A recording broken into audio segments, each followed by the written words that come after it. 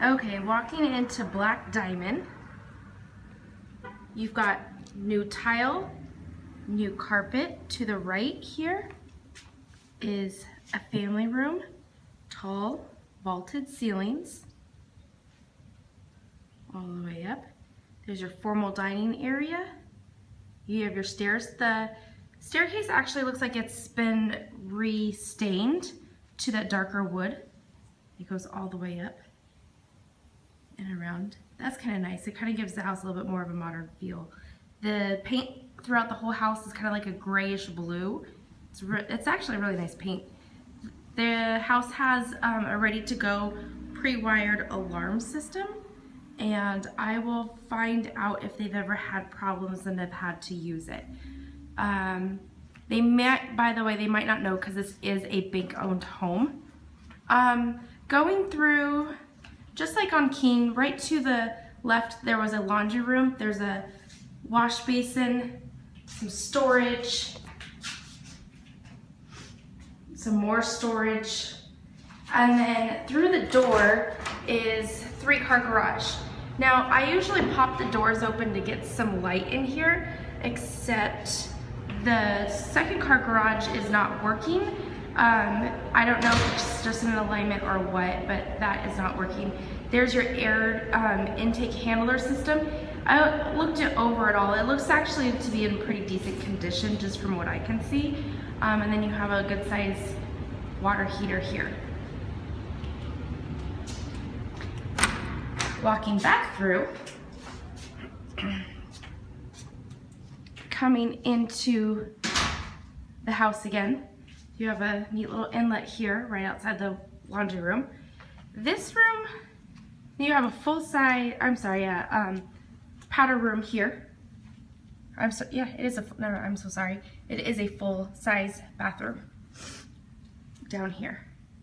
Now this room is kind of funny because I don't really know what it is. It's off of here. I'll go back. Over there's the kitchen, kitchenette area, family room with the fireplace, funny little inlet right there. And then this room right here is just kind of odd. I guess you can use it as like a bonus room or office or something like that. I would almost rather see this wall right here gone and open this whole space up. This would make this room flow a lot better. This wall is just making that room and the flow kind of odd. This wall right here also is, to me, reminds me of a trip hazard, but is also kind of breaking up the flow of the living room to kitchen. Kitchenette area right here, that does look like a newer fixture. This island looks like it's been repainted. They have some new cabinets and countertops. I don't know if this is just a realignment situation, but like looking at them here, your drawers are on sideways. So I don't know if it's just the quality or if it was just the person that installed them. Not all the other ones are bad. This one right here is off again. These two, those are off again. The rest of them aren't too bad. They do look like a very nice quality cabinets and countertops. Pretty decent. Going out here, this is the dining area. You do have original fixtures, it looks like, and everything does point back out, or it's got a really nice view of the golf course and backyard. So standing in here, you just have golf course views all the way around, which is really nice. Let me see if I can get you a better view of it. There you go. So you just have really wide open golf course views from inside the house. Now upstairs, you walk up and you have this big inlet area too on the wall. Secondary bedrooms, extra storage over here, and right to the right is your master. Inside your master, the new paint is throughout the whole house, but inside the master you have original fixtures, light and ceiling fan, I've also noticed too, and I'm so sorry I forgot to mention down in the kitchen, there was a lot of lights that were not in working condition. I don't know if that is anything to do with electrical. I don't know if that is a light bulb issue. Lots of windows, beautiful, again, beautiful views of the golf course, kind of like what we just saw downstairs. Then you have his and hers closets, which is really nice. That is where your security system is wired. And it looks like both of the closets are about the same size. The bathroom, now this is kind of funky. I'm gonna step back so you can see. There is no shower door here. And it's kind of common for a snail shower, but this is not really a snail shower. You have new tile throughout the shower, and then you have a little inlet there. But if you have someone standing here and they're rinsing off, all down here is gonna get soaking wet. So I would recommend installing a shower door. Also, I was gonna close this before I turned on the video, but this, you're gonna need a new toilet. It's pretty gross. Beautiful cabinets. Beautiful. The sinks have got original fixtures. Original lighting. See if I can change that back over there. And then the other thing I wanted to point out to you too that I saw is this tub looks to the original, which might not be the end of the world, but since it is a jet system, I don't know, we would have to get that checked to make sure that's in working condition. What I did also notice is you got a crack right here. This is just really dirty, it just needs to be cleaned up. A little bit of elbow grease, that's just cosmetic, which isn't the end of the world. But, you know, if I see that a house has new paint, new flooring and stuff, I would have expected them to clean this up a little bit more. I'm kind of a little sad that they didn't do that in the tub since they did spend a lot of money in other places. There's some cracking right here. This just needs to be recaulked, something that the home inspector will probably call out. But sitting in the tub, again, you do just have really pretty views.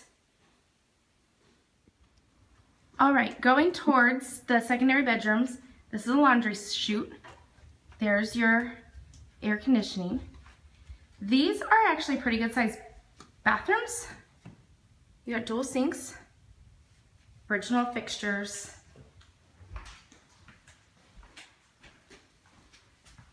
toilet needs to be cleaned up, and tub.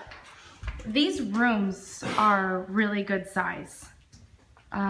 They're a lot bigger than your average size bedroom.